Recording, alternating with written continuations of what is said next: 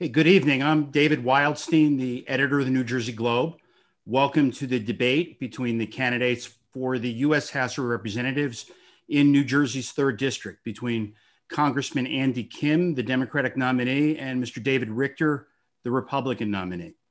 This hour-long debate is sponsored by the New Jersey Globe, and it's coming to you virtually with each candidate at their own location. It's one of the changes that all of us face during an era of a global health pandemic. And it's one that allows the candidates for Congress in this hugely important race to debate their opponents without placing anybody in danger. Each candidate will have 90 seconds to make an opening statement. After that, I will ask a series of questions related to national and local issues and the campaign for Congress. I ask both candidates to stick to their allotted time. If a candidate goes too long, I'll simply hold my hand up as a signal. If that doesn't work, then I will interrupt. These questions are mine. I have not discussed them with anyone. The questions will alternate between the two candidates. Each candidate will have 1 minute to answer. If a candidate is attacked during the response, his opponent will receive an additional 30 seconds to respond. And I'd like to reserve the option of a follow-up question before moving on. My job as a moderator is to not take sides. It's to not give my opinion. It's to be a moderator. So that's exactly what I'll do tonight. I will moderate. I will try to keep this debate on track. I'll look to each of you to make sure that what your opponent says is based on fact. Each candidate will also have a chance to ask their opponent one question. Candidates will have 30 seconds to ask their question, and their opponent will have 60 seconds to respond. Candidates will also have 90 seconds for a closing statement. Prior to the start of this debate, we conducted a virtual coin toss. Congressman Kim won the coin toss. He's opted to go first. And welcome, Congressman. I'll ask you to make your opening statement. Great. Thank you. Thank you so much for having us here. Good evening, everyone. I'm Andy Kim, and I wanted to start by saying I hope you and your families are staying safe and healthy. In the midst of this pandemic, the people of Burlington County and Ocean County face a choice. Who can they trust to work for you in Congress? I've held 25 town halls since I've been sworn in, and with each one, I've taken the ideas that I've heard from people in this district and turned them into action. That means taking the pandemic seriously by fighting for more testing, more personal protective equipment, more resources, not just minimizing the risks we face in order to toe the line of the president who's more interested in the lies and the misinformation than keeping people safe. That means fighting for affordable and accessible healthcare and protecting people with pre-existing conditions, not supporting the Trump administration's efforts to gut the Affordable Care Act. That means working with members of both parties to support our small businesses during the pandemic by cutting red tape and delivering the resources our community needs, not refusing federal support because DC partisanship is more important than the people of New Jersey. And that means doing everything I can for our teachers, our education support professionals, our kids, our students, not saying that they should either show up or be fired. At the end of the day, we fight for this place because this is our home. It's where I was raised. It's where I'm raising my 2 baby boys. This community gave my family everything, and it's been an honor and a lifetime to serve it. Thank you for trusting me to take your voice to Congress over the last 2 years. And I promise you that I will work always for Burlington County and Ocean County, the place we call home. Thank you. Thank you. Mr. Richter, it's time for your opening statement. Thank you, David. And thank you and the New Jersey Globe for hosting this debate tonight. Thank you to Congressman Kim for joining me. Thank you to everybody who's tuning in, particularly those who turned off the Eagles game to watch us. This is the most important election of our lifetimes. There's no doubt about that. Not only do we have a president to reelect, to choose for the next 4 years, but this congressional race is incredibly important here in South Jersey, and it may have national implications as well. The control of the House of Representatives could very well turn on this race. And this is important. I'm the father of 4 daughters. I care very deeply about my country and my community. And that's why I'm running for Congress. 25 years ago, I was practicing law in New York City. I came home to South Jersey to help my dad save a family construction business that was heading into bankruptcy. And we worked hard. We had 300 employees. That was more than just 300 people. That was 300 families that depended on our business for their survival. And we worked hard. We turned the business around. It was on the verge of bankruptcy for many years. But we did work hard. And when I left 20 years later as the CEO of the company, we had built Hill International into one of the best firms in the world at what it did, helping to manage the construction of public works and infrastructure projects all over the world.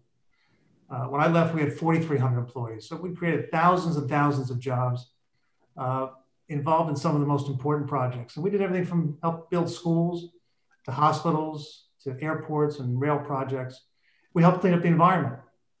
We were called in on some of the biggest, most challenging projects in the world, from rebuilding the World Trade Center to cleaning up and rebuilding after the war in Iraq.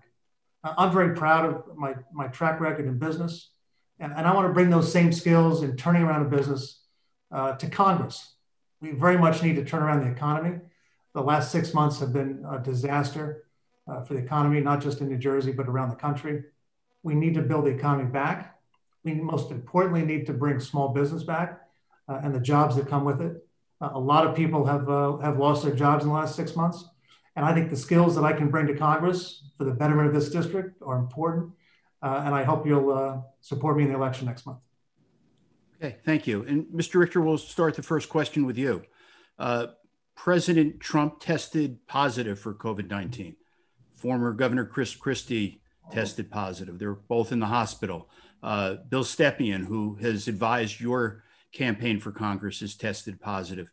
So my question is, do you still think that New Jersey should remove all restrictions allowing restaurants and bars to fully reopen?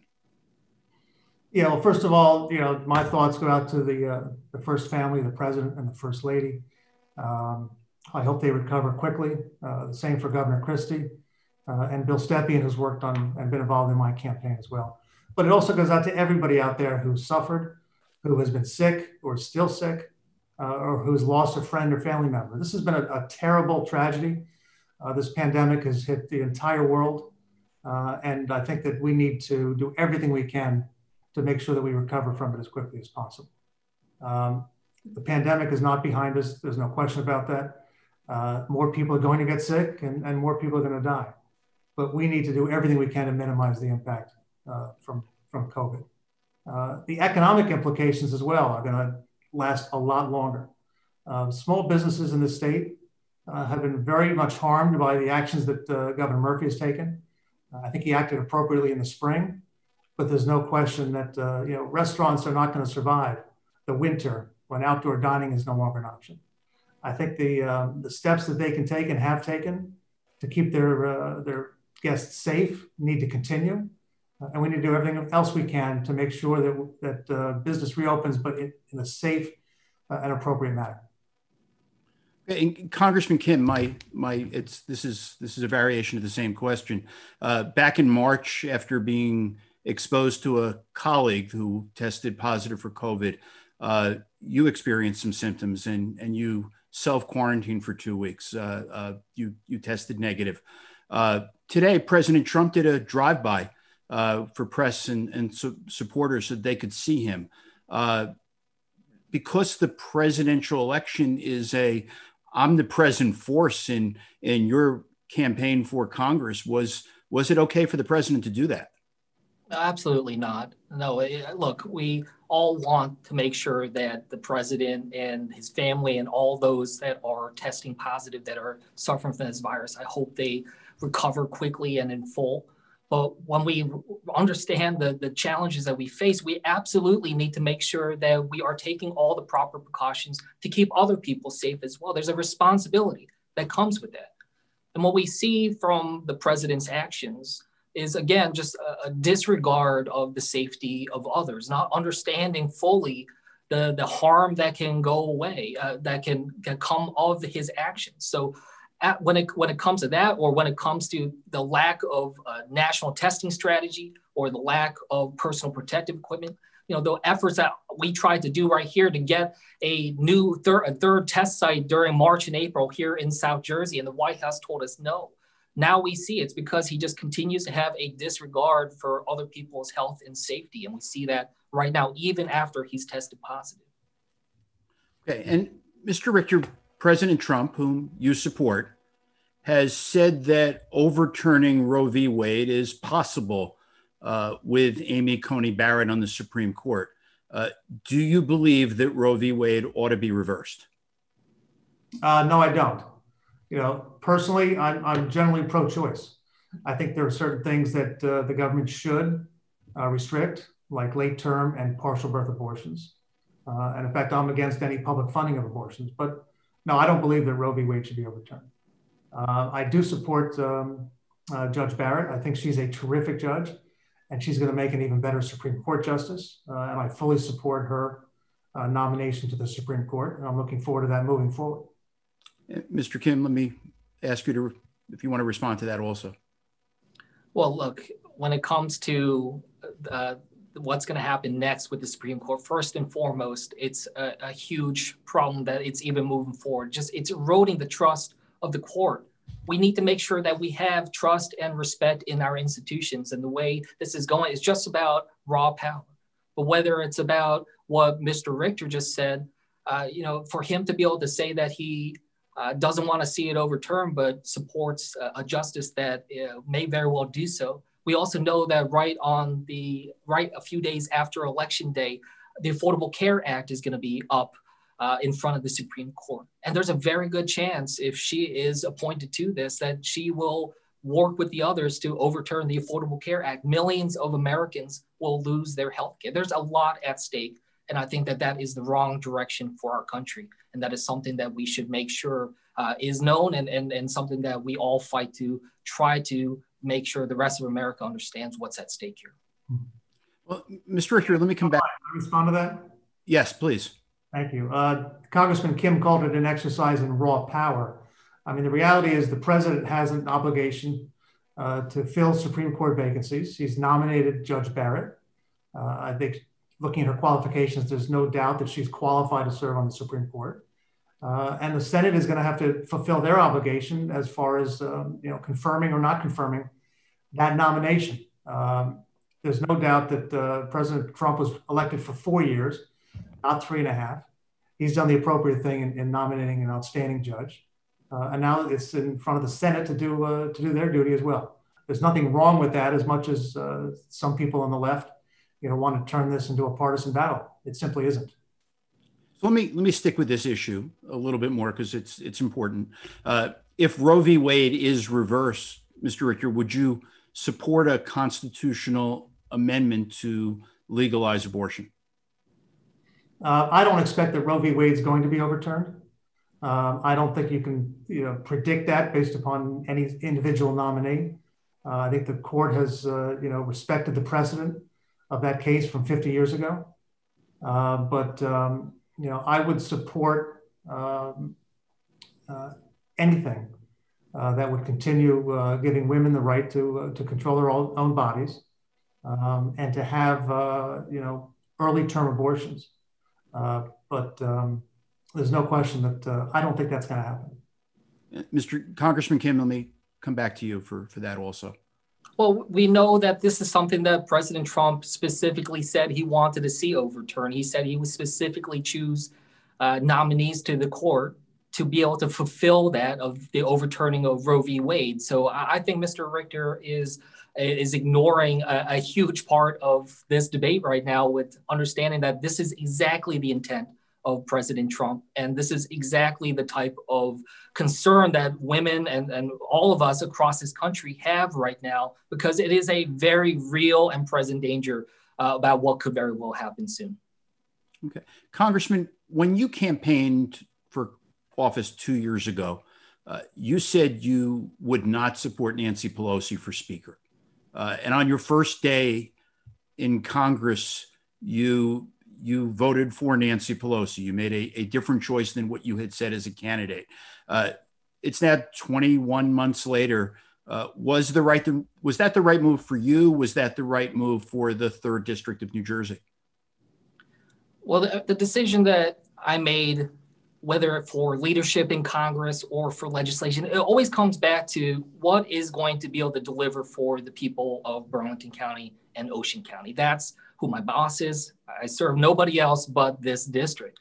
So when I think through this, try to think about how to get the priorities that I hear from people saying, we need to make sure we're low on prescription drug costs, taking climate change seriously, looking out for our small businesses. I think about who is going to be able to deliver that and how am I going to be able to work with this person and to be able to make sure that that agenda is set. So for me, to be able to deliver over the last 2 years for passing through the House, real legislation to lower prescription drug costs, to be able to deliver for the joint military base, to be able to deliver for our veterans, to be able to make sure that we move that agenda forward for this district.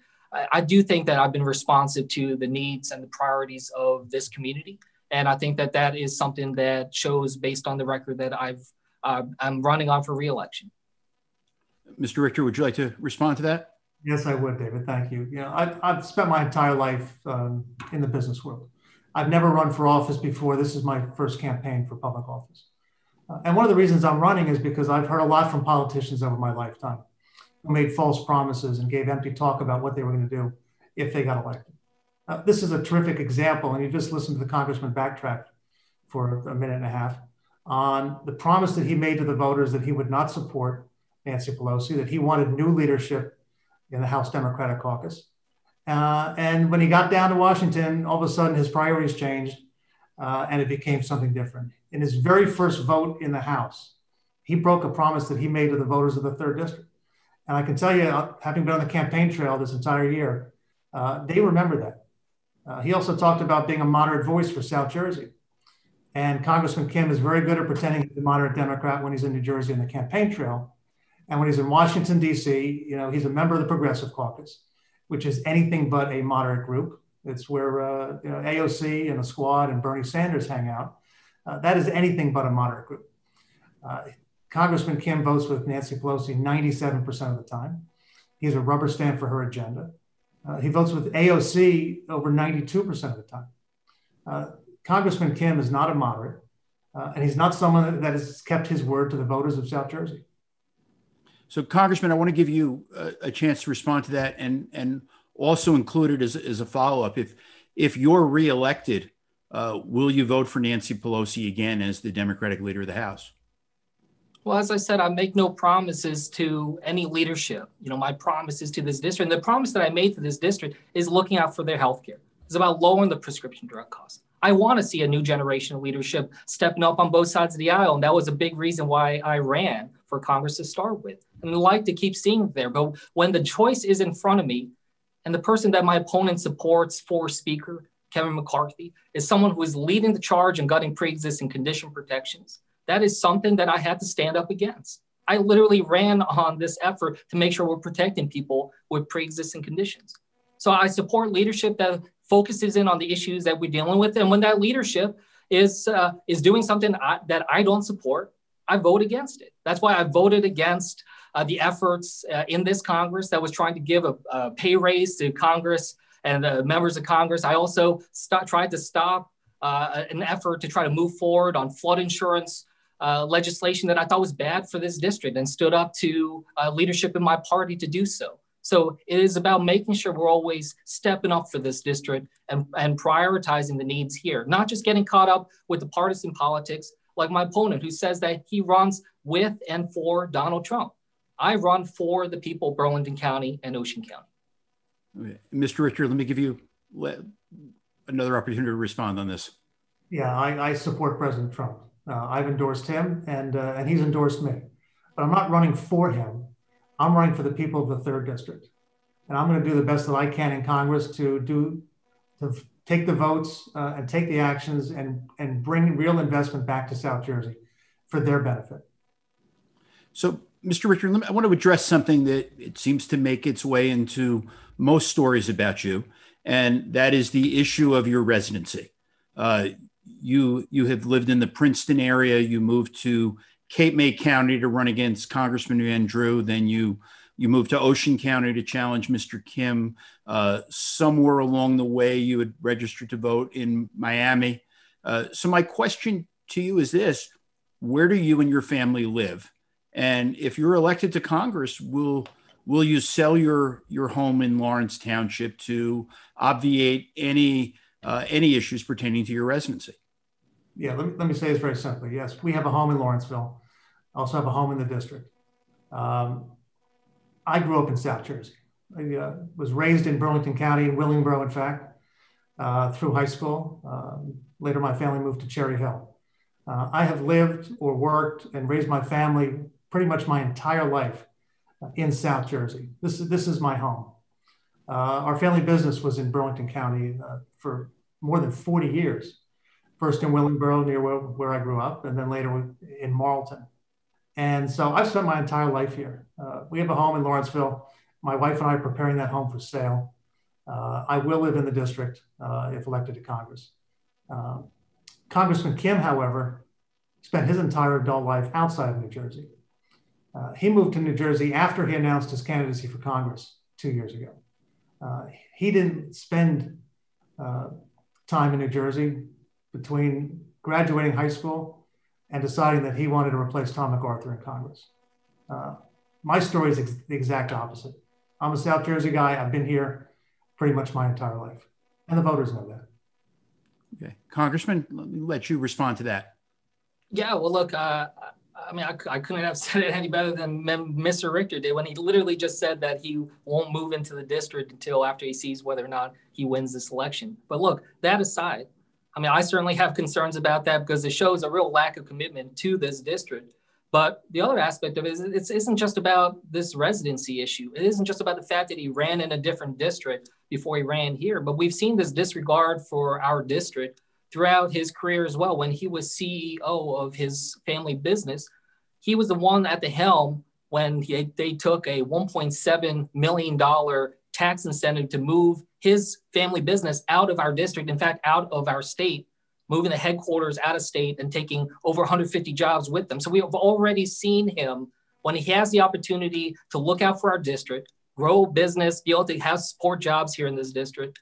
We've already seen him that $1.7 million is what it takes for him to be able to move it somewhere else. So he just doesn't have the commitment to our district and doesn't have that interest in really fighting for the people here. And I think that that's what people in this district are so worried about with him.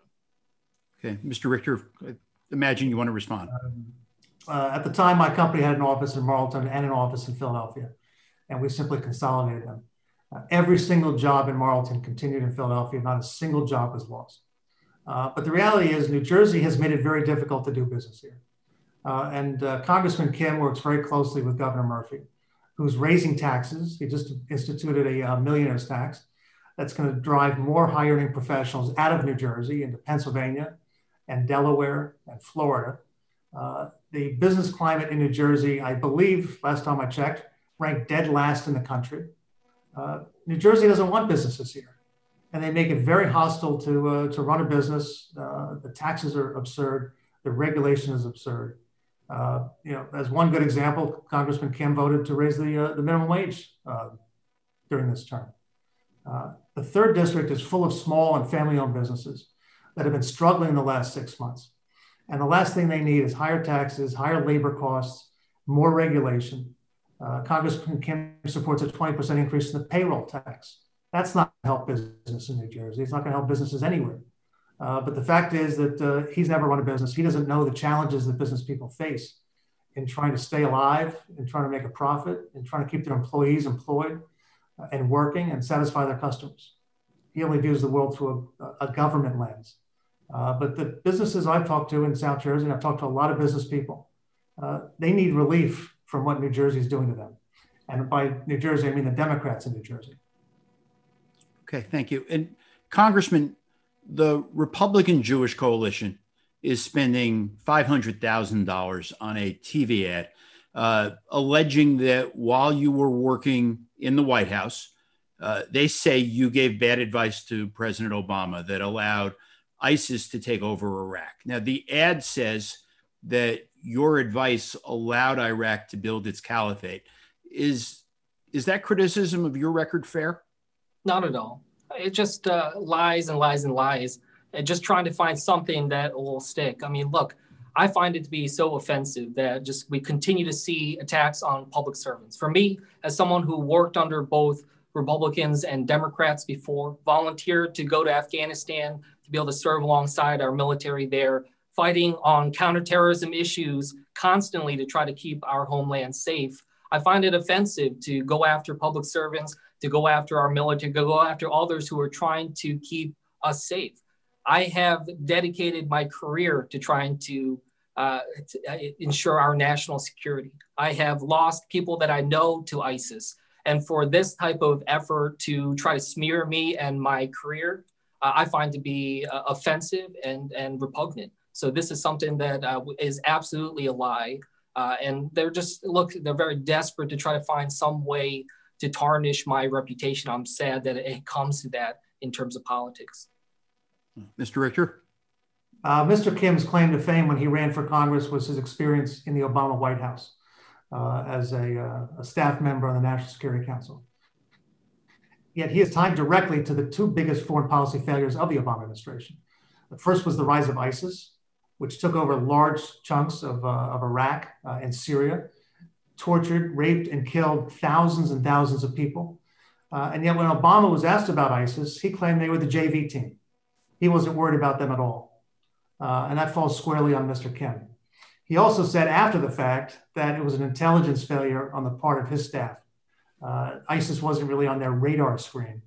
As the director of Iraq for the National Security Council, Mr. Kim has to take responsibility. Now, he can say he wasn't responsible. He was just a junior staffer, and he's not responsible for the actions President Obama took. But that's not what we've heard on the campaign trail. Secondly, the other failure was the disastrous Iran nuclear deal. We paid billions and billions and billions of dollars to a nation that's the largest state sponsor of terrorism in the world. We did not stop them from developing nuclear weapons. That program is still advancing. And yet we transferred a ton of money, and that money went to fund terrorism throughout the Middle East. President Trump rightly withdrew from that deal, canceled it. And, for Congressman Kim now to claim that attacks on his record while in the White House are somehow unfair or offensive is ridiculous. Okay. Congressman, would you like to respond to that? Yeah, well, it's unfair and offensive because you don't understand what you're talking about. You don't seem to understand how national security works. If you ever had the chance to work in or visit Iraq or Afghanistan, maybe you would understand what is at stake and why me and many other people who risked our lives for this country find these comments to be offensive. And so I just ask you to just take a little bit of time to just imagine what it's like to put yourself at risk on behalf of this country, to swear that oath to the Constitution, and be able to say that we are putting everything on the line. So that's why I just find it so offensive that President Trump and others continue to denigrate public servants that are just trying to serve our nation. We know that foreign policy successes and failures hinge on not any individual, not even just the president. And we need to make sure that we are working together as a team rather than just trying to divide us and just try to smear what it means to serve this nation. I take pride in my career. I take pride in working under Republicans and Democrats and serving in the way that I did. And maybe if you had a chance to do it at some point in your career, you would understand what I'm talking about. And Mr. Richter, I'm working very hard to have that chance in my career to serve my country. And neither I nor anybody else that I've heard has denigrated your career in government. But you are responsible for the decisions you made and the judgment calls you made or didn't make that led to some pretty terrible things under the Obama administration. And the rise of ISIS is top of the list.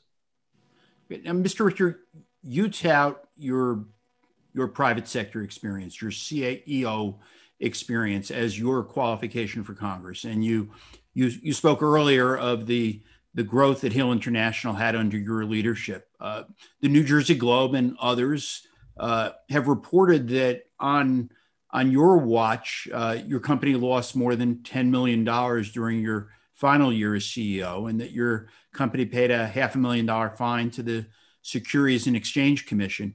So my question, Mr. Richter, is why did your board of directors remove you as the chief executive officer of Hill International? It was, first of all, a mutual decision. When I joined Hill, the company was doing about $20 million a year in revenue. It was on the verge of bankruptcy. And I came back to South Jersey to try and turn the business around, because a lot of people in my family and a lot of people that work for the company, their lives depended upon that. And we worked hard. We turned the business around. We grew it dramatically. We were fortunate. We were able to take the company public. About 10 years after I joined it, I led that effort. And we grew the business from 300 employees to 4,300 employees. And the year I left as CEO, the company had grown from 20 million in revenue to $500 million in revenue. Hill was a tremendous success story, and we created a company that was one of the best firms in the world at doing what we did. And what we did was not easy. You're talking about managing complex, multi-billion-dollar projects, construction projects around the world.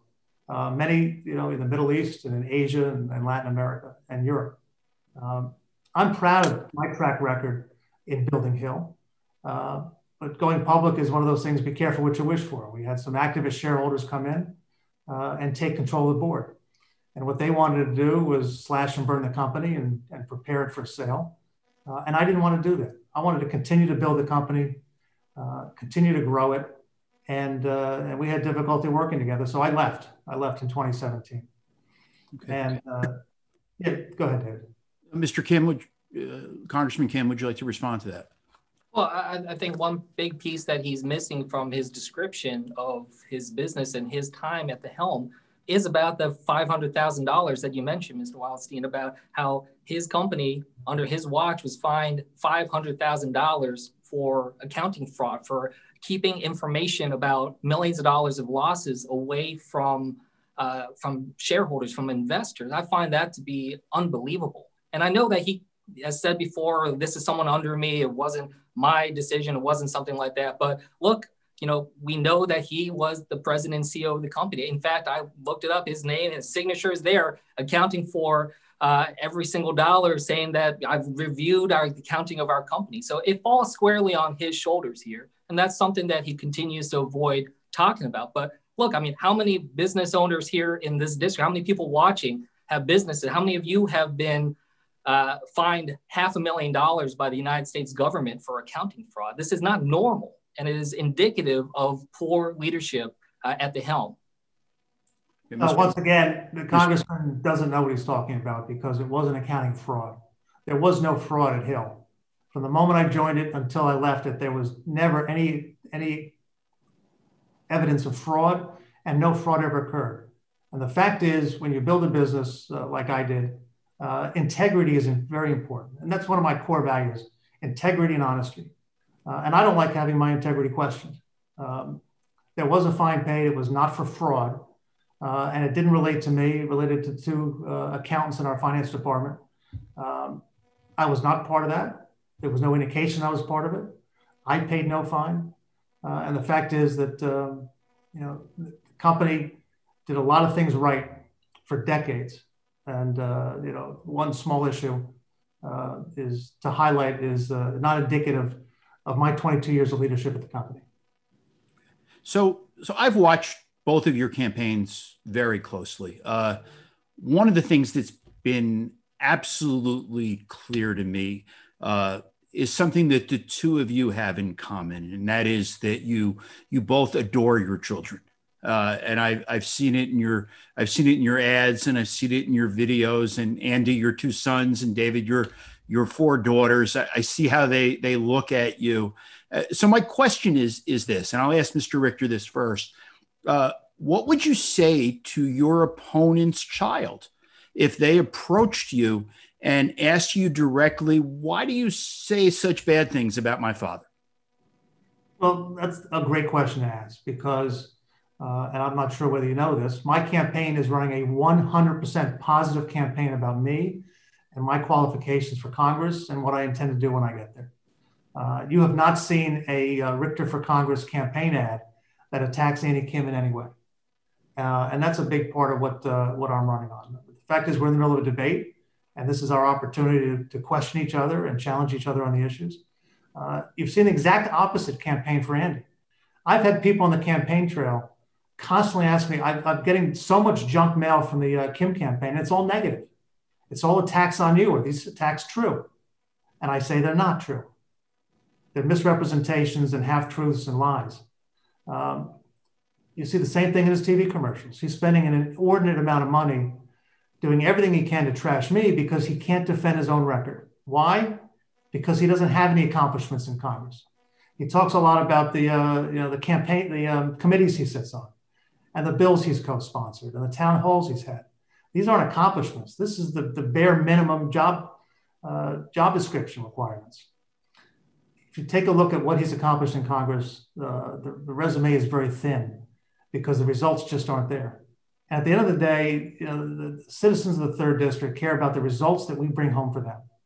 What are we accomplishing in Congress for their benefit? And I can tell you, I talked to a lot of people on the campaign trail. They don't see what Congressman Kim has done for them. He sits on the coronavirus committee, and we're in the middle of this terrible disaster. You've got Nancy Pelosi playing politics with the latest round of COVID relief, not compromising with the Republicans who want to deliver it, while she has a Christmas wish list of goodies that they want in there that are not directly tied to COVID, that are blue state bailouts, more money in there for illegal aliens than anybody else, and I think that's very disappointing. And the one playing politics, without question, is Congressman Kim.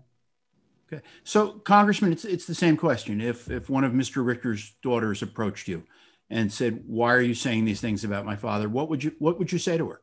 Yeah, well, look, I'll start by saying I don't know how my 5-year-old would feel about what Mr. Richter just said, but look, coming back at it, what I would say is I have a deep respect for your father, that he stepped up to run. I do. I know I have a lot of disagreements with him, but I do respect people who throw their hat into the arena. It's a tough place to put yourself in public and to try to ask your fellow neighbor for their support. But I would also go on and say that I do have deep disagreements about the vision for our country, and that's what this is about. I believe that both my opponent and I love our family, we love our community. Mr. Richter is absolutely right. He did grow up here in this district. In fact, we went to the same high school. I don't question his love for New Jersey, but I think we have very different visions for what kind of New Jersey and what kind of country we want our children to grow up in. So, when all said and done, I have an enormous amount of respect for Mr. Richter, and I'm sure he does to me. And I hope that we can continue to focus in on these issues and try to just make sure we present to the people of this district that we do not want to reflect the deep divisiveness in our country. Instead, want to show that there's a better way to be able to do this. So those are some of the thoughts that I have to share right now. Okay, thank you. And at this point in the debate, it's time for each candidate to have an opportunity to ask one question of their opponent. To remind you, you'll have 30 seconds to ask the question, and your opponent will have 1 minute to respond. And then you'll have 30 seconds, if you wish, to offer rebuttal. So Congressman Kim, will ask you to go first and ask a question of Mr. Richter. Yeah, happy to. Mr. Richter, when we got together last time around on a forum, we talked about the coronavirus crisis. You reaffirmed a statement you had said before that you believe the worst is behind us, that we should open up everything in our state, all the businesses, all the other aspects of our state. I see you on Facebook taking pictures with other people not wearing a mask. You're oftentimes even indoors for fundraisers and other events with people. I want to see our state open up. I want to get us back going, but I also have deep concerns and a serious concern about the state of this virus. Based on what we saw with the president getting tested positive now, that the White House, the most protected building in this country, has now been the site of an outbreak. I wanted to just ask you, and I know you answered this kind of in the first question, but you evaded the question, but I wanted to just ask you, do you still stand by your positions? Do you really believe that we should be opening up and that we should be moving in that direction? Or will you just confirm with us that you've been on the wrong path when it comes to the virus, and that we should be social distancing, wearing a mask, and not following what I believe is your poor example? Yeah, let me answer that. And thank you for that question, because it's an important one. Your summary of what I've said on the record is not entirely accurate. I was operating off of the data, which I tracked pretty closely, that came from the state of New Jersey, that showed the curve had not only been flattened, but had come down dramatically as of the beginning of June. And so for the last over 4 months, the infection rate in New Jersey has been very, very small. Now, we expected that to go up in the fall as students went back to school, as businesses started to reopen, as we had indoor dining again, even at 25% capacity. And I don't believe that the virus is behind us by any means. People will continue to get sick, and unfortunately, people will continue to die. The virus is not going away anytime soon. But I think we've done an effective job of bringing it under control. But I think we need to continue those things. We need to continue wearing masks, especially for people that are either ill or are at high risk of getting ill. We need to continue social distancing. What I said was that we need to bring the economy back. We cannot keep it under lockdown for 6, 9, 12 months. Businesses won't survive that long. Families won't survive that long. So we need to bring the businesses back. We need to bring the jobs back, but we need to do it carefully and safely to make sure that the impact from COVID is as minimal as possible. Okay. Congressman, would you like to respond to that? Well, I just still disagree with the example that Mr. Richter is setting. Taking these photos without wearing a mask, I really think it sends the wrong message at a time where I'm still very concerned about what happens next. Today, the reports coming in from our state is that Ocean County is nearly a quarter of all positive cases in the state of New Jersey. We're seeing increases. I'm worried about a second wave. I hope it doesn't happen. And I share with Mr. Richter the desire to get businesses back up and running, which is why I supported the HEROES Act and trying to get hundreds of millions of dollars back into this district. But my opponent opposes getting federal resources into our state. And I think that, again, these are just indicative of just the wrong decisions at this exact time of need in our state. Okay. And Mr. Richter, I want to give you an opportunity to ask Congressman Kim a question.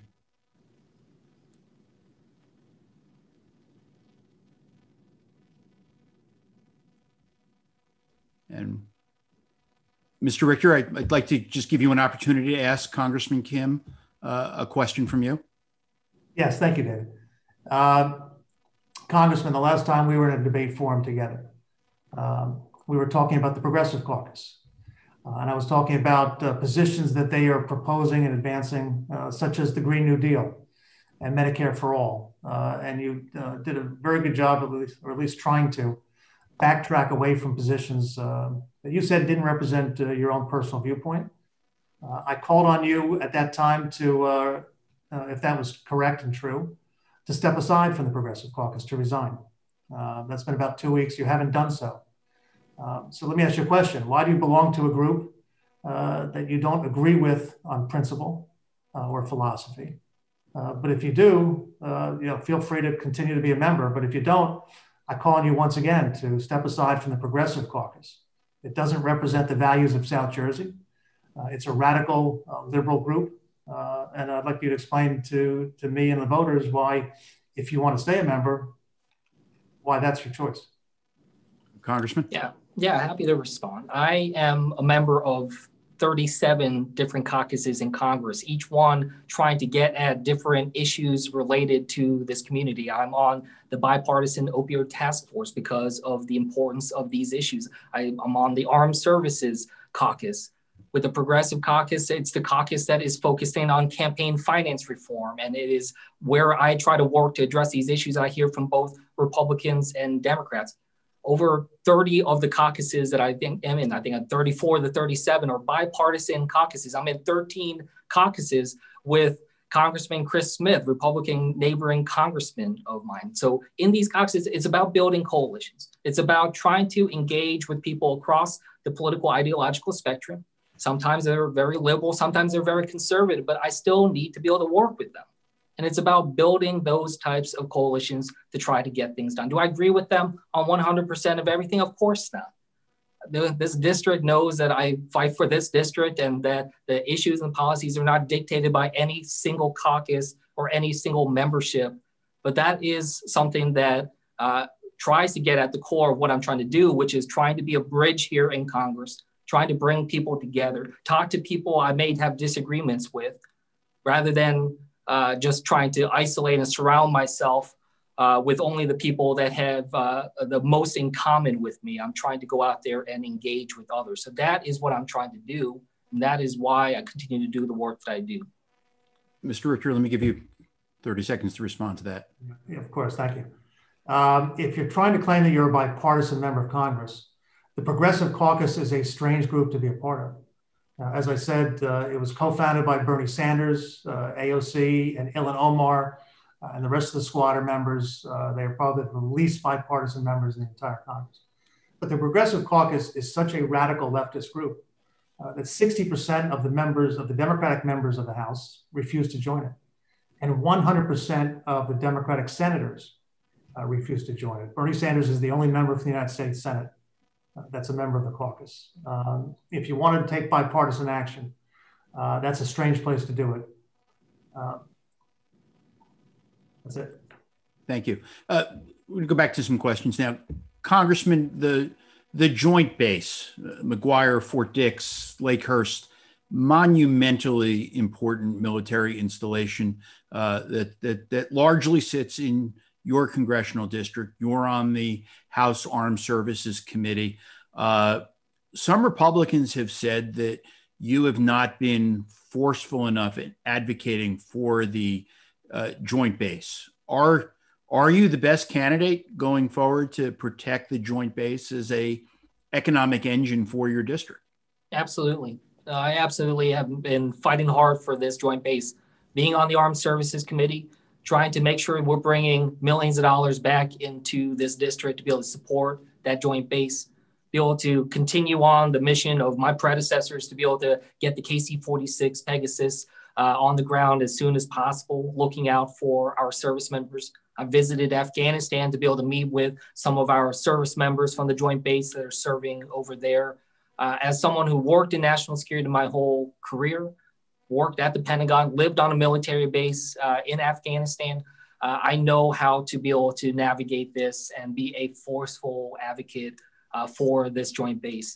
It's to make sure that we keep the jobs here, make sure that we can grow the innovation in the industry, and just making sure that we can really solidify the ties between our community and the base. I feel like we've made a lot of good progress, and we're going to be able to do a lot more going forward. Okay. Mr. Richter, would you like to respond? Yeah, if he's made any progress, the voters don't know about it. I mean, the fact is the KC-46 was brought in to the Joint Base by his predecessor, Congressman MacArthur. There was an Army Corps that was recently making a decision about where to locate in the northeastern United States. The Joint Base was on the short list, but at the end of the day, they chose to go elsewhere. And after the fact, the congressman sent a very strongly worded letter complaining about the decision, but he couldn't get it done. And it's not about sending strongly worded letters. It's about being part of the process and making sure the right decision is made, the right decision for your district. The same thing happened with the VA recently. The VA was planning on building a new veterans health clinic in Ocean County. That project was recently canceled. And again, from Congressman Kim's office came another strongly worded letter complaining about the decision. But the fact is he didn't get it done beforehand. And if you're not going to be part of the process, if you're not going to make sure that the right decision gets made for your district, then all the rhetoric in the world isn't going to make up for those poor results. Okay, and Congressman, let me give you a chance to respond to that. Yeah, it's just another example of my opponent just not understanding how this process works. And whether it's with supporting our veterans, I think the veterans in this district have seen the work that I try to do. But when it comes to trying to make sure we're holding the VA accountable, they know that that is something that's been a long time of a problem. And this is why I continue to push for having that new clinic in Ocean County. It doesn't fall on any single person that it didn't keep up with the timeline. And we are making sure that we're pushing for. When it comes to the Army Corps that he was just talking about, my job is to support the commander at the base and the effort that they're making to try to push that forward. I would not want to overstep in those types of ways. It's about respecting the service members and respecting that chain of command that they are going through. And again, my opponent just doesn't understand what it takes to be able to work with our commander at the base and with others to be able to make sure that we are working together in sync to look out for our district. But I've been able to do a lot to make sure that we're bringing new missions to the Joint Base. And it's not just about, what's happening today or tomorrow or next year, but it's about making sure that this base continues to be a vibrant part of our community for decades to come. And laying that vision is something that's very important. Okay, thank you. Mr. Richter, healthcare is an extraordinarily important issue facing your district, your state, your country. Some might argue that Congressman Kim would not have won the last election if it weren't for differences on the healthcare issue. Do you support the repeal of the Affordable Care Act? And if so, what's the alternative? And are you willing to guarantee the people of the 3rd District that you would never vote to deny health care to people with pre-existing conditions? Yes, absolutely, David. When I was running a company, we provided the best possible health care to our employees. It was very important for us to attract the best and the brightest. And we wanted to make sure that they had the absolute best health care possible for them and for their families. In fact, when the cost of prescription drugs grew so high, we put in place a self-insurance plan to make sure that our employees didn't have to go out of pocket for prescription drugs. I care very deeply about everyone having access to the best possible healthcare. Contrary to what Mr. Kim has said on the campaign trail, I do not support repealing Obamacare. I support reforms to it and improvements to it, but I do not support repeal. And I absolutely have said, and again, my opponent likes to say the opposite, but I absolutely will protect those with pre-existing conditions from ever losing their health care. And I make that promise and pledge tonight. Okay. Congressman? Look, that's easy to say, but when we see that my opponent supported the 2017 effort that the Trump administration led, that was about gutting the Affordable Care Act and gutting protections for people with pre-existing conditions, that we know that right now we have seen during this pandemic, over 5 million Americans lose their health care. And this administration continues this effort to try to put before the Supreme Court a case that would completely reverse and gut the Affordable Care Act, that would potentially put another 20 million plus Americans out of health insurance during the middle of a pandemic. So I'm glad that my opponent has reversed the way he talks about this, but it's, again, just in words when he is supporting a president that has made it his mission to repeal the Affordable Care Act and has actually put forward legislation passed through the House, nearly passed through the Senate, that would have gutted pre-existing condition protections. And that is what we just understand as the conflicting visions for our district and for our country. We are just fundamentally opposed on that issue. Yeah. David, as I said before, integrity is very important to me. I wish it was as important to the congressman, because I have never once said that I'm in favor of repealing Obamacare. I have never once said I'm not in support of protecting people with pre-existing conditions. He keeps making that up and trying to put words in my mouth that have never, ever been there. But the fact is, he's a member of the Progressive Caucus that's advocating for a $33 trillion Medicare for All plan. He may want to backtrack from that as well and claim that he doesn't support that. But that's a program that would destroy the American healthcare system. It would put every private insurer right into bankruptcy. It would cost hundreds and hundreds of thousands of jobs. It would deny every employee that has a company-paid health insurance plan far superior quality, like the plan that Hill International offered when I ran the company, for its employees, and force them onto a government-paid healthcare program that's higher cost and lower quality. And there's no question that the voters in the 3rd District do not support Medicare for all. Okay. And Congressman, I want to talk about a local issue that has federal implications. 2 weeks ago, Karen Wall at the Patch reported that the U.S. Department of Justice believes that Toms River, that's the largest municipality in your district, might have violated the Religious Land Use and Institutionalized Persons Act. I think it's called RELOPA, in regards to the limitation of the development along the Lakewood corridor. Congressman, should the federal government be involved in local zoning issues when it involves religious freedoms?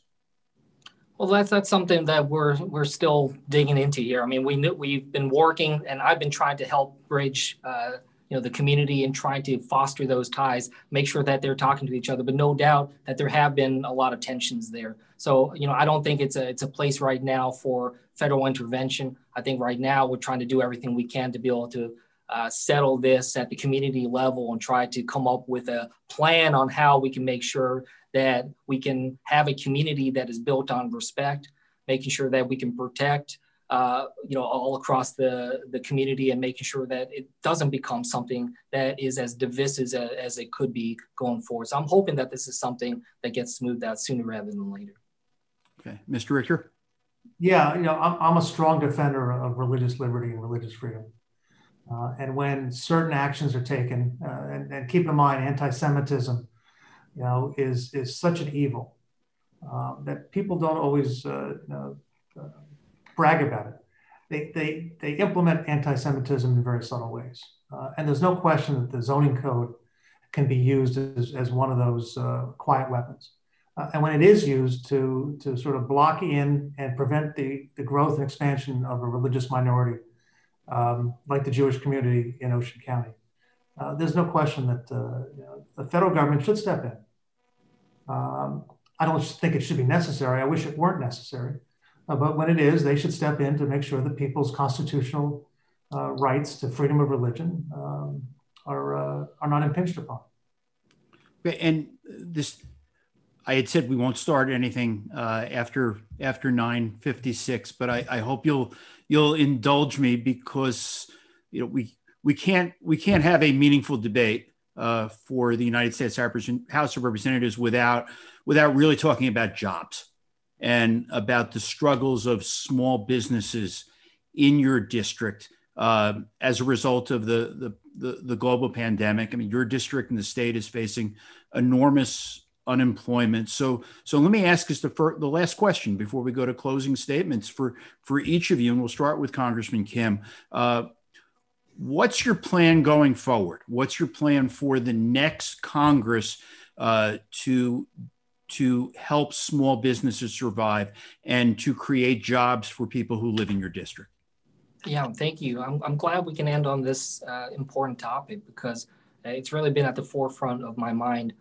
As the only member of Congress from New Jersey on the Small Business Committee, I've really made it a mission of mine to really make sure that we are helping in every way we can. We know that this is such a tough time.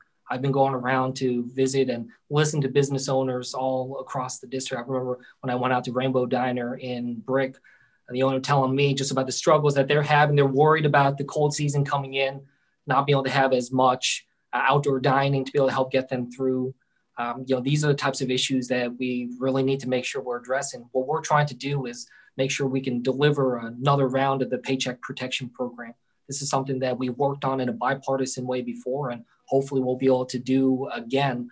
I think there's a lot of agreement on this. We're just trying to nail that down, the details of this, but that type of effort is so critically important to just try to get businesses through this time. I've supported a number of other efforts and wrote legislation to try to help small businesses through these particularly tough times. So that is something that I'm committed to, making sure that we can continue to move forward. And Mr. Richter? I'm glad to hear that he supports the Paycheck Protection Program. I think that's been a terrific program. I think we should bring forth another round of that to protect jobs, particularly at small businesses. I'm kind of disheartened that the Democrats in the House are standing in the way of getting that approved and implemented for the benefit of the businesses in South Jersey, while they try to sort of pack in a whole bunch of things that have nothing to do with COVID into the next round of stimulus. This is a great example. I created thousands of jobs in the private sector, and I've talked to a lot of business people as I've campaigned this year. And it's a very difficult situation. The economy roared back under President Trump. There's no question that the tax cuts in 2017 helped prime the economy and got us to a very strong position right up until the pandemic sort of took the wind out of all of our sails. But we can build it back. And that's one of the reasons why I want to go to Congress, because it's critically important that we rebuild the economy. And I've got the skills and experience to do exactly that. We hear a lot from Democrats about how important jobs is, but the policies that they implement, higher taxes, higher regulation, don't help job creation. They just don't. And jobs are my number one priority in Congress. Okay, and Congressman, I gave Mr. Richter a couple extra seconds there, so let me give you another crack at this. Well, look, this is something that we know how tough of times. I remember hearing a line that, during economic difficulties, small businesses are always the first to get hit and the last to recover. And what I heard this time around, a lot of small businesses saying they're not sure they're going to be able to recover. And that's, breaking my heart, and something that, all of us need to make sure we're working on, that we're committed to doing this in a bipartisan way. That is my commitment to the small business owners in this district, that I'll keep fighting for them and have that tangible impact that'll hopefully help them get through these tough times. Okay, thank you. So now it's time for closing statements. Mr. Richter, we'll start with you. 90 seconds to end the debate. Thank you, David, and thank you again for hosting this forum. I think it's critically important that we talk to the voters about the issues that we care about. And I think for those that have been paying attention the entire night, it's crystal clear the differences between my opponent and myself. Congressman Kim came in misrepresenting what he was going to do in Congress and what he was going to try to accomplish. As we heard him say, he pledged to not vote for Nancy Pelosi, and then for a whole bunch of reasons, he changed his mind when he got there. And he voted for Nancy Pelosi as Speaker of the House. He promised to be a moderate voice for the people of South Jersey. And yet his record in Congress doesn't reflect that. As a member of the Progressive Caucus, which advocates for the $90 trillion Green New Deal, which advocates for the $33 trillion Medicare for All plan, and a whole bunch of other policies that don't reflect the true values of South Jersey voters. He votes with Nancy Pelosi 97% of the time. He may talk about using his best judgment to decide what to support and what not to support. But the reality is, for the past 2 years, he's been a rubber stamp for Nancy Pelosi and her leftist agenda. And that's not doing the best for the voters of South Jersey. Now, he wants to raise taxes. He supported $19 trillion in additional taxes on families, working families, and small businesses. That's not going to help them create more jobs. And neither is a 20% increase in the payroll tax, which he's advocated for. I came out of the private sector. I understand what it takes to turn around a business and create jobs. And I think I can help turn around the economy as a member of Congress. As I said from the very beginning, South Jersey is my home. This is where my family is. This is where my daughters are being raised. I care very much about the future of my country and my state for my family. And I care about it for your family as well. And I hope if you send me to Congress, I will do everything I can to not let you down and support the people of South Jersey as a member of the House. Thank you very much. Thank you. And Congressman Kim, we'll go to you for your closing statement. Well, thank you again for pulling us together for this debate. Good to see you again, Mr. Rector. Thank you, everyone, for joining us again. You've heard a lot from my opponent tonight, trying to cast me in this light or that light. But what I ask of you is to look at the work that I've done. Look at what I've tried to get done for this district, the commitment that I've shown, not just what other people say. I'm running for re-election because you and your family deserve someone that is fighting for you, someone you can trust, someone who's going to work hard to be able to deliver for Bowen County and Ocean County. It's that spirit of service that has guided me over my entire career, whether it was me working at the Pentagon or at the State Department, volunteering to go to Afghanistan, working at the White House, stepping up to run for Congress. It's always been about the country, always been about our community. I believe that when you love a place, you fight for it. You do everything you can. You try to make sure that you give everything 110% to get through it, but you got to also do it with honor and integrity. I have to tell you, there's not a day that goes by where I don't recognize that I have the opportunity to work a job whose job description is written in the Constitution of the United States. And that is a deeply humbling experience. as a son of immigrants, married to an immigrant, as someone who did my whole kindergarten through 12 in the public school systems right here in this community, that is deeply humbling. What I want to do is be able to continue my career in service, making sure that we can do our best for this country, to be able to bridge us at a time of great divide, to try to heal the divisions that are out there. I hope you've seen that in the first 2 years, and I ask humbly for your vote again. Thank you so much. Okay, thank you. And that brings the New Jersey Globe 3rd District Congressional debate between Andy Kim, Democratic incumbent, and David Richter, the Republican challenger. It brings it to a close. I hope everybody will stay around for a post-debate analysis with 2 state assembly members from Burlington County, Democrat Carol Murphy and Republican Ryan Peters, along with 2 well-known political strategists, Steve Askew, a Democrat, and Art Gallagher, a Republican. The New Jersey Globe will be back next Sunday evening, October 11th, with a debate between Congresswoman Mikey Sherrill and her Republican challenger, Rosemary Becky. And then 2 weeks after that, Congressman Josh Gottheimer and his Republican opponent, Frank Pallotta. So I thank you both very much, Congressman Kim, Mr. Richter. Thank you for participating in this lively discussion. I wish you both the very best of luck and hope that you both stay safe and that you're both well and your families are well. Thank you, David. Same to you. Thank you so much. Thank you very much. Thanks.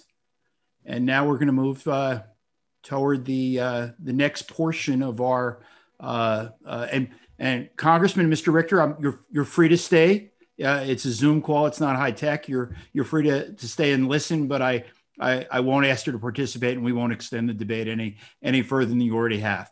But we're going to start, and I'm going to bring our panelists in.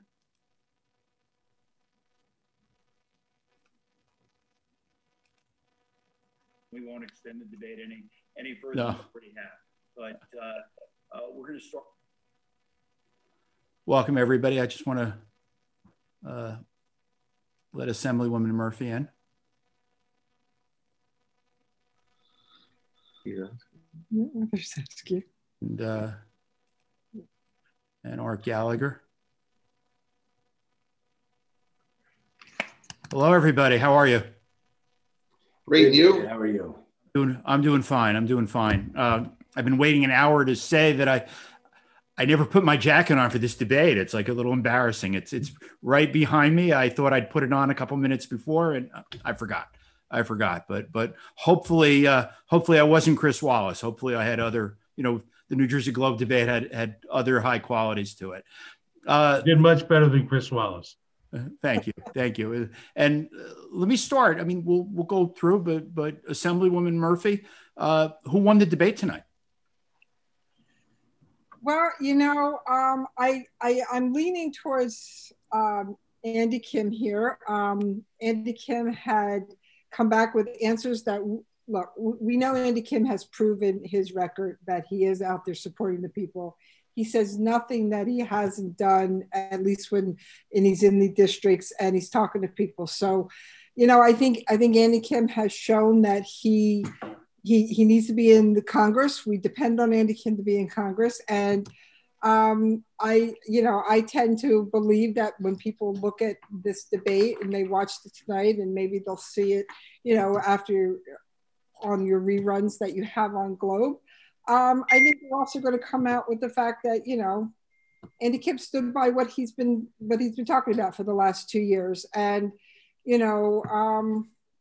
I think he's a good, strong support mechanism that we need in the Democratic Party in Congress. Okay. And Assemblyman Peters, who do you think won?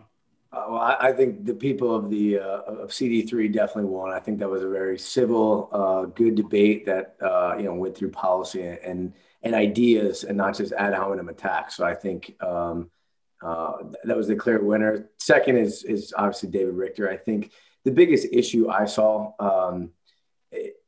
Congressman Kim mentioned trust in the first 4 seconds.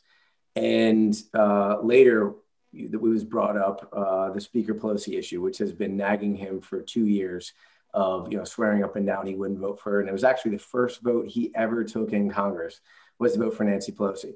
And he had 2 opportunities to respond and say why he did it. And there were two non-answers. One was, well, I'll do what's good for my district. And the second one was the Affordable Care Act is helpful. So I think talking about trust and then saying your first vote was one that was one you wouldn't make, I think struggled. And I think really stood out throughout the debate as far as something for him. So, and then I think a little weak on the jobs. His coronavirus questions sort of commingled the safety protocols and the fact that we need to be open. I think he tried to correct that later and say, hey, small businesses need to come back. But I mean, he had one question, and it was of David Richter, and hey, you know, should we shut this economy down essentially? But then later corrected and said we should keep small businesses open. So I think jobs and trust are two things that stood out, and David Richter clearly had the upper hand. Now, the next two guys on this panel, for people who don't know, they are extraordinarily shy individuals. So I'm going to try my very best to get Steve and Art to draw them out of their shell and talk about it. Steve, how did Congressman Kim and Mr. Richter do? I think Congressman Kim showed a lot of passion tonight. He was spot on and on point. Whereas David Richter sounded like a drone, another Trumper who's just going to be a rubber stamp for Donald Trump. They made it clear in the first debate with the Chamber of Commerce of South Jersey that he was running, to be a Trump advocate in Congress. And, so it's kind of odd, I mean, I'm sure Ryan Peters doesn't agree with this, perhaps, maybe he does, that, they want to, he wants to do away with masks. He wants to reopen everything right now, straight, full speed ahead. And, we're not at that stage right now. We have a president who is out of control with his behavior and not leading by example. And so I think David Richter failed big time on that question tonight. Art, how do you think they did? Well, David, first, I think they both did okay, but you really did great.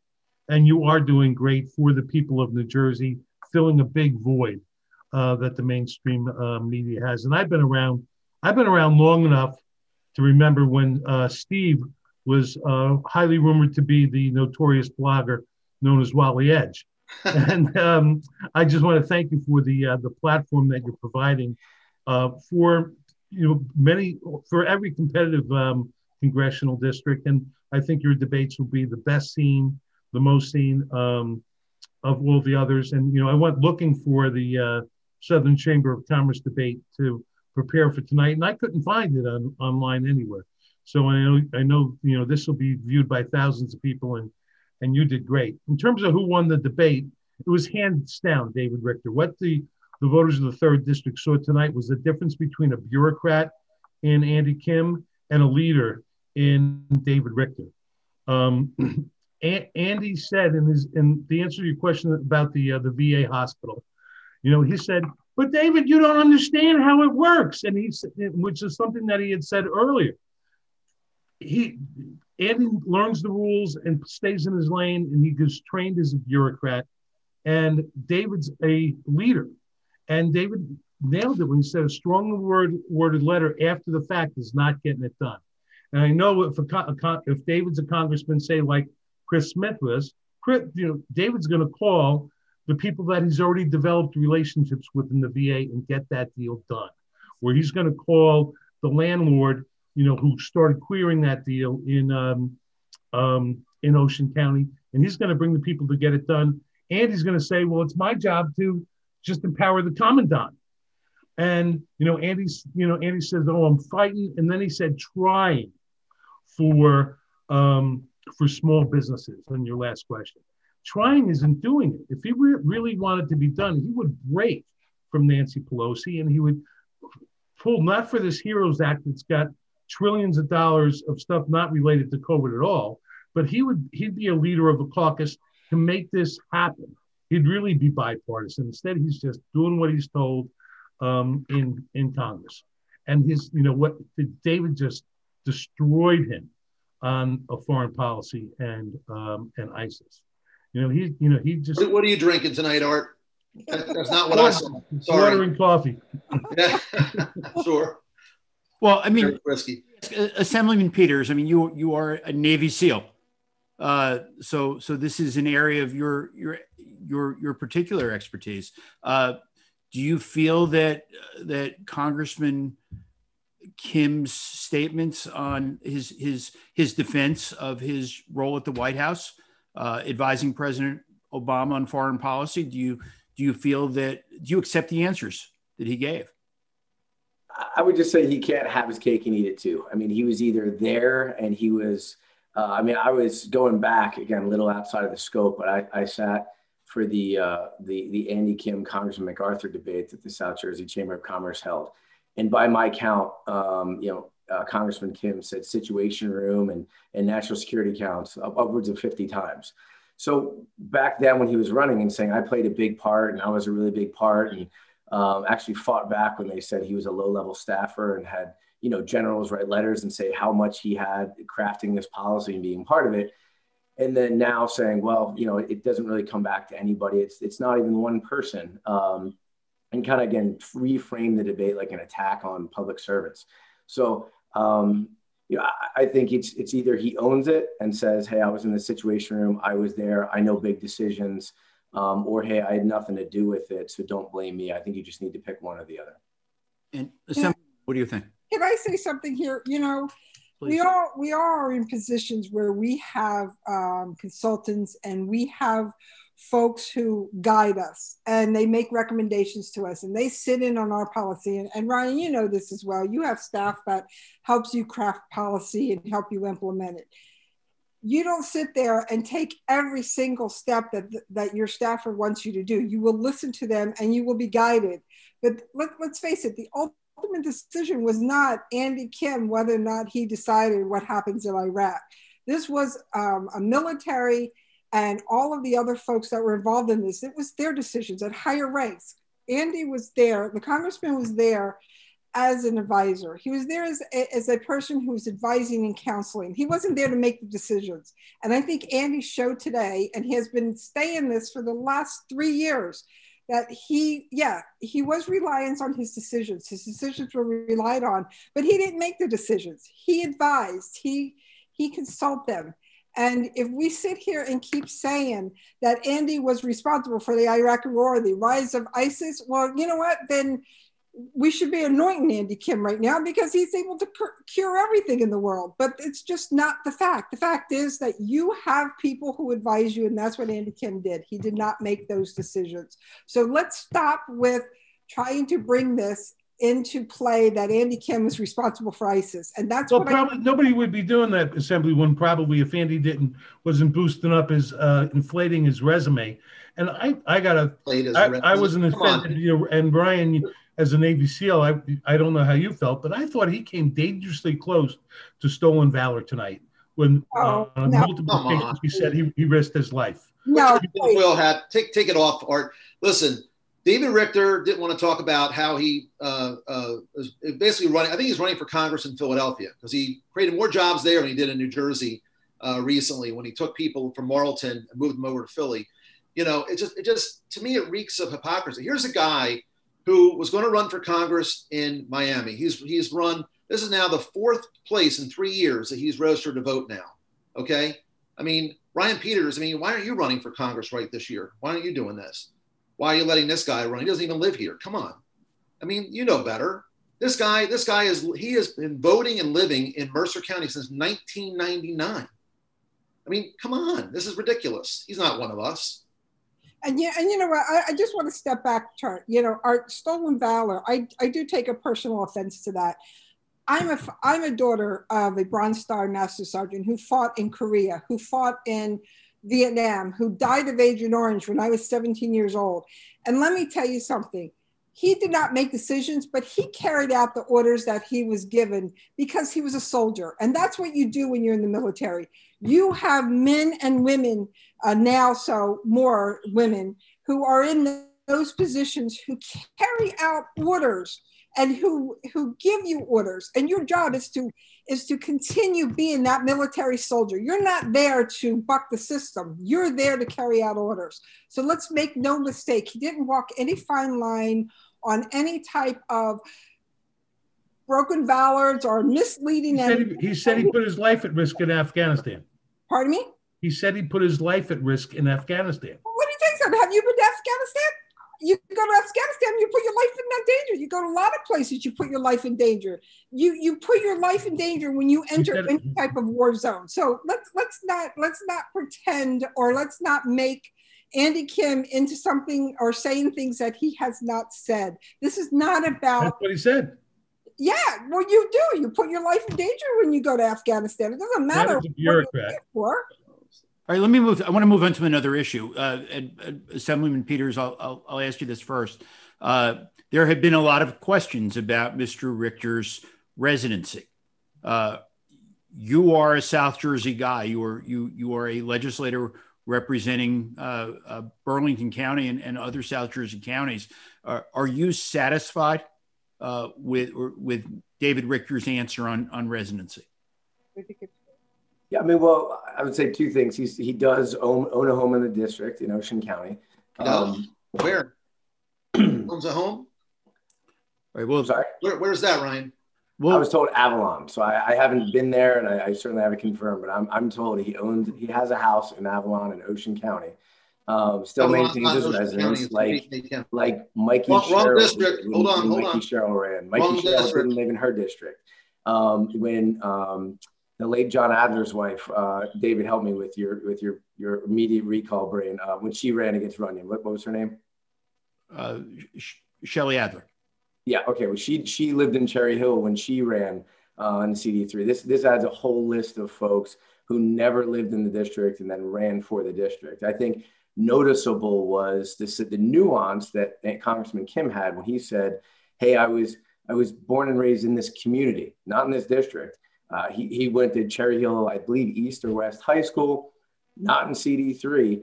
Moved out, didn't live in CD3. Lived in DC, came back, got a condo in Bordentown while he was living, and his wife and kid down to DC while he ran for Congress. Wasn't from here, didn't own a house here, rented a condo in Bordentown while he ran. So I just think everybody, this residency thing has been played out. Nobody apparently lives where they're going to run anymore.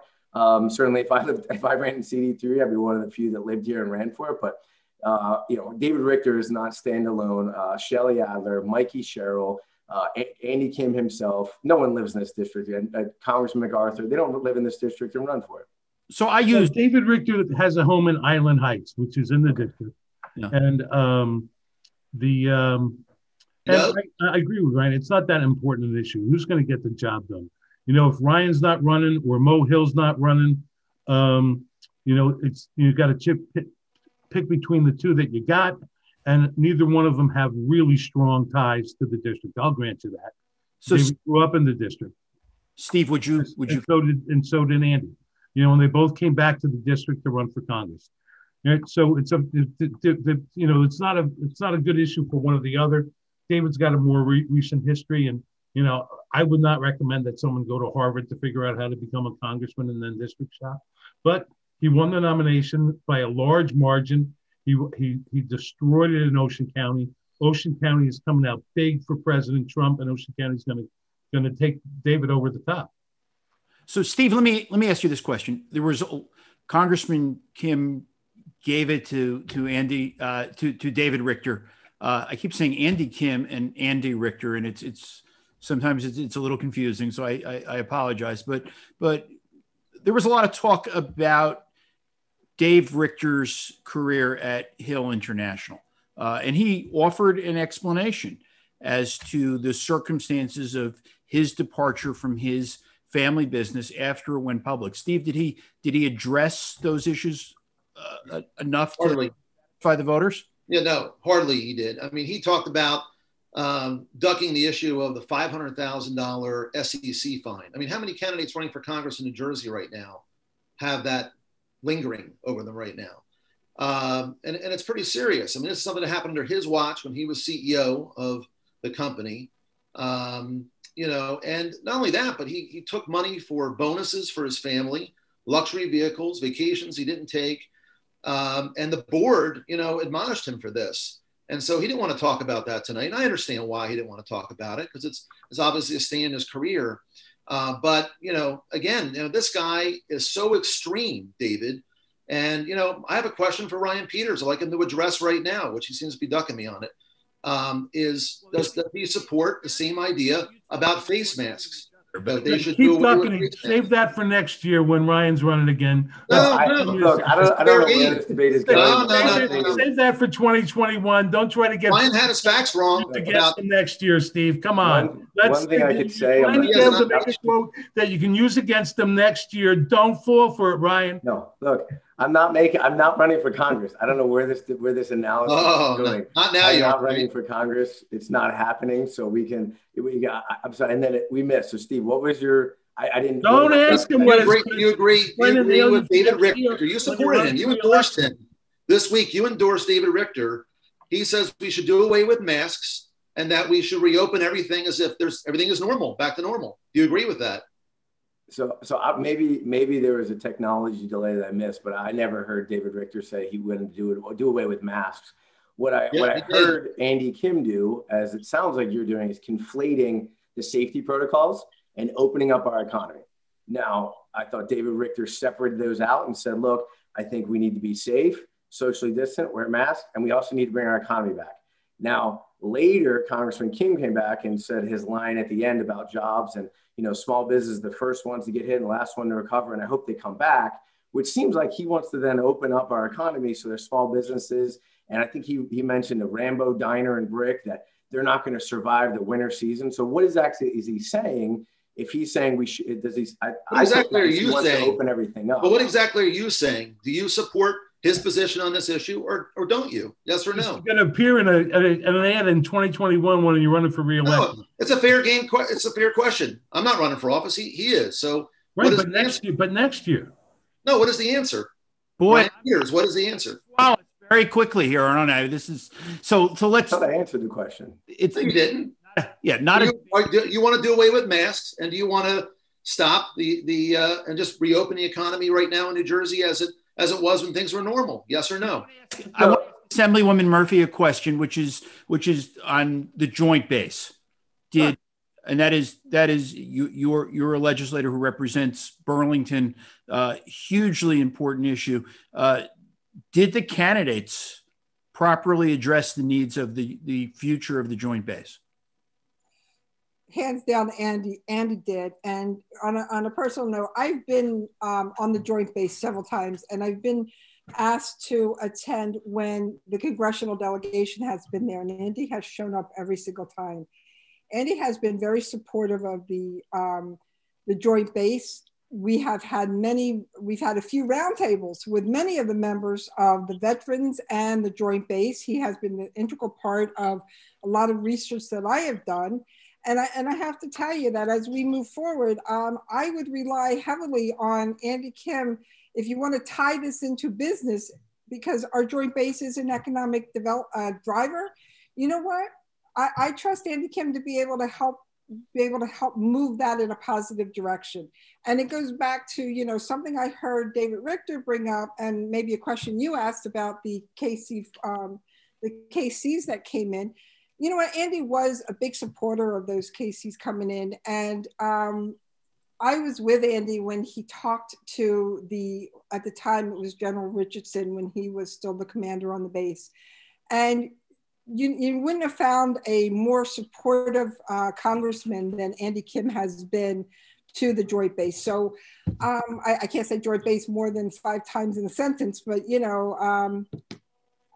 I see that Andy has a clear passion for making sure that we in a society, one, are protected. 2 is that joint base continues being a strong economic driver, continuing being a protector of New Jersey and our surrounding areas. And I would say that Andy is the man for the job to be able to do that in Congress.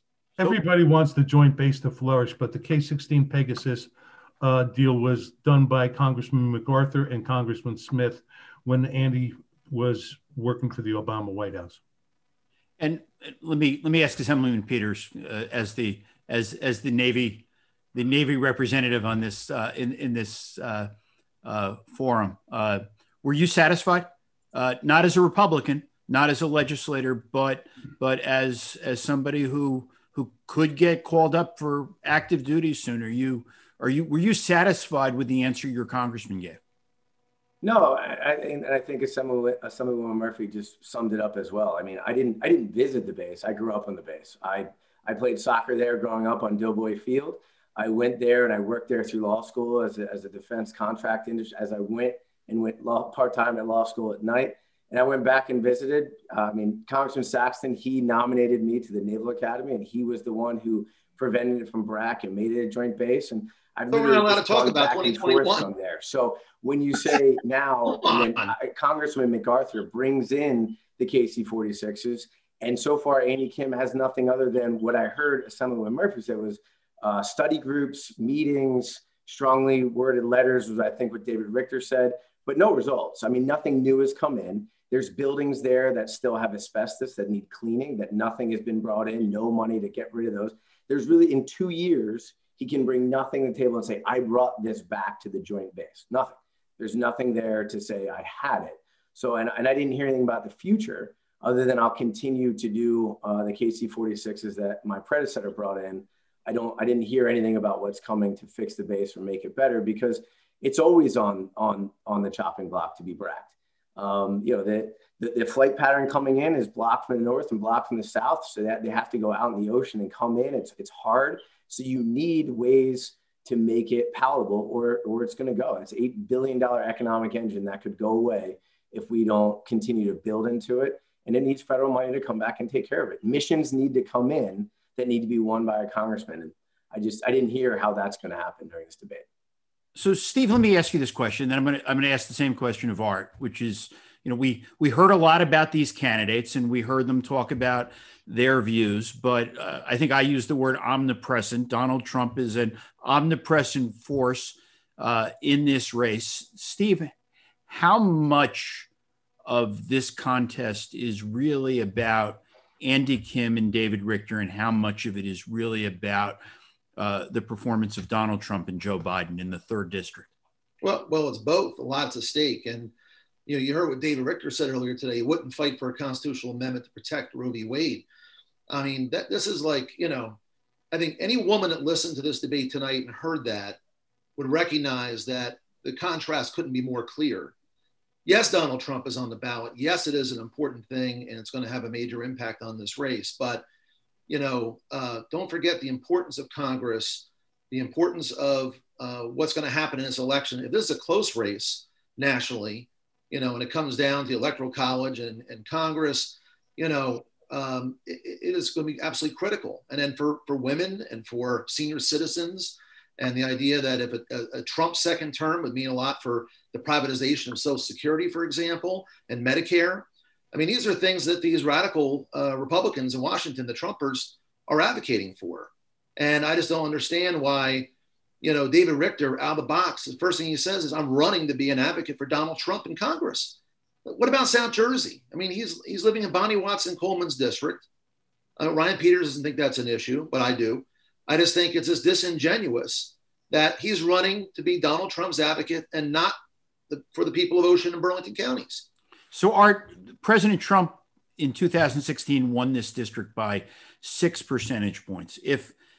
If Donald Trump wins the 3rd by that type of a margin again, can Democrats hold that House seat?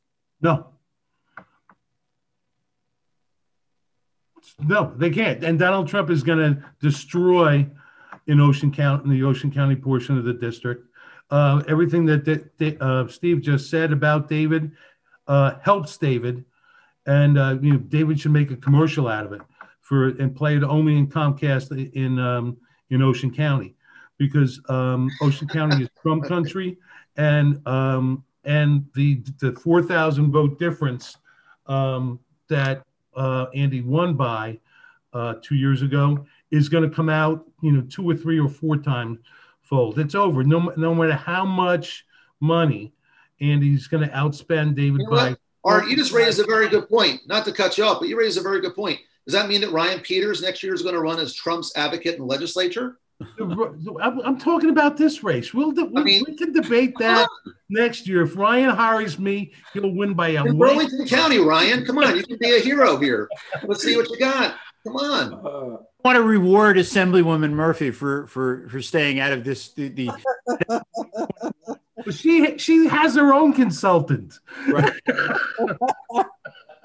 Assemblywoman, tell me about Burlington County. Burlington County has shifted since the last time a Republican won this congressional seat.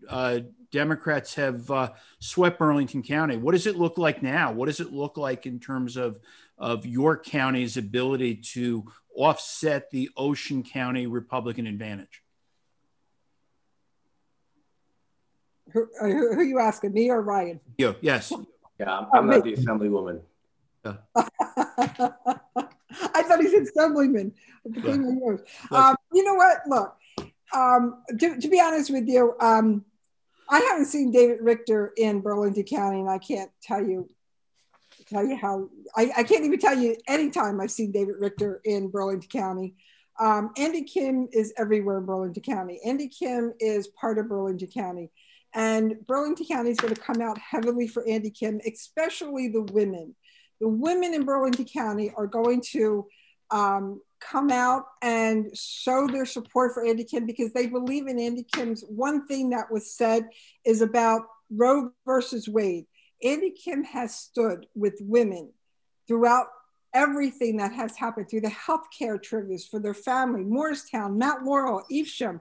All of us in here are saying that we need Andy Kim in here because, you know what, he's proven that he is for women's rights. He's proven that a woman, whether you're pro-choice or pro-life, he shows that women needs to have the choice to make their own decisions about when they want to start a family, when it inherits for them. They're not going to sit up there and say, well, you know what, normally I'm not for abortions, but I am for pro-choice. What is that? That's saying, hey, either you're pregnant or you're not pregnant. There is no delineation between saying that normally I wouldn't be for abortions, but I am pro-choice. That's trying to have your cake and eat it too. Yeah, David, I would say, I'm sorry, I didn't mean to cut you off. No, that's okay. That's okay, right? But that's what David Richter stood up today to say was David that was very clear that he's pro-choice, and And he asked oh my God! Art, come on. Amendment. He said he didn't think it was going to happen. It wouldn't be overturned. Andy Kim didn't say he supported a constitutional amendment either. But you know what? Because nobody asked him. First of all, you know what? Not saying that it's not going to happen. Does David Richter have some insight to Trump that he knows the fact that it's not going to happen? He said he's pro-choice. But whether he's pro-choice, with every exception in the book, right? He didn't say that. Oh, come on. You didn't obviously listen. He didn't say that. You didn't even listen to the same debate. Yes, I did. Bring it back to David's question. Look, guys, as a woman, I can honestly say that if I had to put my money on that Trump is not going to try to overturn Roe versus Wade, I guarantee you that I will come out as a clear winner that he will overturn Roe versus Wade. He's made that Trump commitment. is on the record that he wants Roe v. Wade overturned. No. I agree with you. Trump wants Roe v. Wade overturned. Okay, you know what? So he puts on. Doesn't. And let me tell you something. The woman that he put on is very competent. But there's one thing that I saw on TV the other day, and it is that the candidates that he chose from have been pre-selected ahead of time from the Federalist Sons.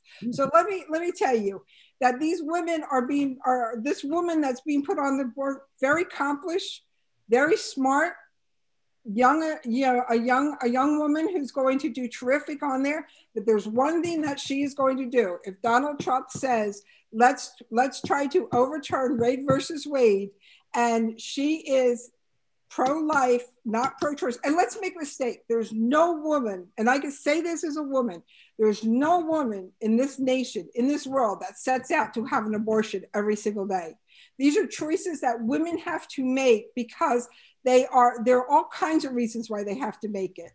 So let's make no mistake. And being pro-choice is not about abortion. It's about a woman being able to choose what decision she makes for her life, Amen. David, can I get in just because this is kind of going off the rails? No, it is going off the rails, but I have to say, when we're sitting here trying to say that, you know, David Richter will support a constitution or won't support a constitution, and Andy Kim never answered that. Let's move this forward, because it's all conjecture, it's all speculation, what could or could not happen. And I would not put it past that the day that this happens, and, you know, God forbid, if Trump wins the presidency again, that's going to be the first thing on his agenda. And I guarantee it will be approved if we go forward with our court selection. Assemblyman Peters, you've been very patient, so let me let you speak.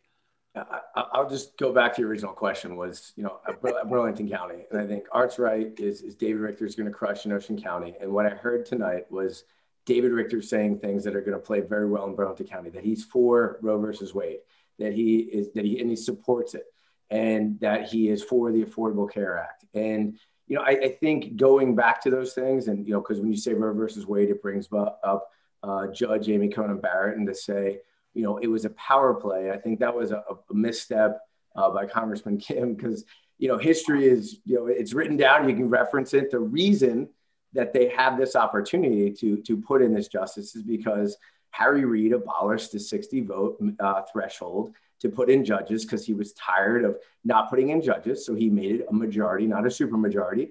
And now this is, you reap what you sow. So when you come back and say, hey, this is a power grab, yeah, absolutely. It was one Harry Reid put in place, and it's one that's going through. And I think when we go back and forth, President Trump is in the executive branch. He doesn't make the law. So he can't just come saying, I'm going to yell overturn Roe versus Wade. That's not how it works. And it's not like the Supreme Court runs in and says, okay, there is no case, there is no jurisprudence. We agree with the president, and all of a sudden everybody can run around and Roe versus Wade is overturned. There's a process, there's a place. There's a judge who has a long history that you could research, and she puts it in there. There's 51 votes to get her in, which is already there. I don't see the issue. Call it a power grab is to correctly point out the issue that Harry Reid made a power grab, and now it's blowing up in his face. So you're okay, Ryan, with running on David Richter's radical agenda next year? All right. Don't fall for it, Ryan. Yeah, There's nothing to fall for. I don't know why I would run. Ryan Peters already fell for David Richter this week. I love it. You already fell for David Richter. So David, let's go back one step. So I'm going to answer the original question that I thought this is where Ryan was going. We have local races in Mount Laurel, Morristown, and Evesham that is going to drive the vote up tremendously, the Democratic vote. So that is where we're going to see a lot of the Democrats come out and vote this year. And we're going to see a lot of Burlington Countyans come out and do that. So these three towns, which, by the way, Evesham and Mount Laurel are the two largest towns in Burlington County, is going to drive up this vote along with Morristown. So that's why we're going to see Andy Kim be successful and win it hands down in Burlington County.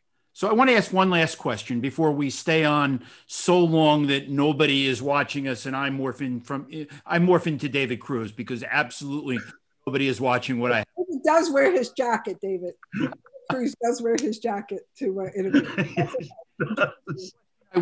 I had on my list to ask of the candidates, and I didn't get to it. Andy Kim has turned into a monster fundraiser, and he raised $2 million over the last 3 months. He's raised $6.2 million since taking office. There are millions of dollars from outside expenditures coming in, independent expenditures. I don't know how much, maybe Art or Assemblyman Peters know the answer to this. I didn't have a chance to ask how much Dave Richter has raised over the last 3 months. But let me ask you this question, and I'll start with you, Assemblyman. I should just say Commander, because that'll differentiate between the two legislators. But let me ask this question. You were last year, we're not going to talk about next year, but last year, you were on the receiving end of some super PAC spending. How is there a point where this money becomes so insurmountable that it doesn't matter what happens at the top of the ticket? It doesn't matter what happens anywhere else. It's just such a tremendous amount being thrown at you that it's not as competitive a race as people think. No, I mean, look, Steve's boss, George Norcross, he spent as much money as he could. Steve tried his best. Carol and her husband tried the best. They threw everything at me and they lost. So clearly, it's money is not always everything. It comes down to the candidate and what they stand for and what they believe in. So I think David put forth a good message tonight. I'm not sure what Andy has to stand on. He didn't come back and say, these are all my accomplishments. So in the end, they're going to have to judge themselves. But no, it's clearly not the person that's most well-funded. I mean, you can back anybody, but in the end, it comes down to the candidate, the message, and what resonates with people. Does that mean you're not going to raise money then? Well, No. Andy Kim's not raising the money either. Nancy Pelosi's raising it because she needs to keep that seat. Andy Kim can't raise that kind of money, but Nancy Pelosi can, and she tells people where to send it. Oh, and she needs that. Come on, Steve. Andy Kim works very hard. He's a hustler. He works hard, and so I give him a lot of credit for what he's been able to accomplish, both as a member of Congress and as a candidate for office. It's not easy to raise that kind of money. He wouldn't be getting all that money. Excuse me? If he didn't vote for Nancy Pelosi for Speaker, he wouldn't be getting all that money. Oh, okay. Says who? Art Gallagher. Okay. There you go. Okay. With that, this has been a lot of fun. This was fun. Thanks. This is great. I don't want to diss the debate that I moderated, but I like this. This is fun. Steve, I appreciate it. That was a good time. I'm not running. All good fun, Ryan. It's all good. It's all good. Oh, good. All right, well, thank you very much. And Commander Ryan Peters and Assemblywoman Carol Murphy, Steve Askew, Art Gallagher, thank you very much. And I think now at a 11:15, this will bring tonight to a close. But David, wait, I have one request from you. If you're going to call Ryan Peters commander, because I am competitive, you got to call me deputy majority leader. That's all I'm asking. Okay. Fair enough. We will stop on that. I will give it. You've got. Thanks, David. Everybody have a good night. Stay safe, and we'll all talk soon. Thank you, David. Thanks, guys. Good night.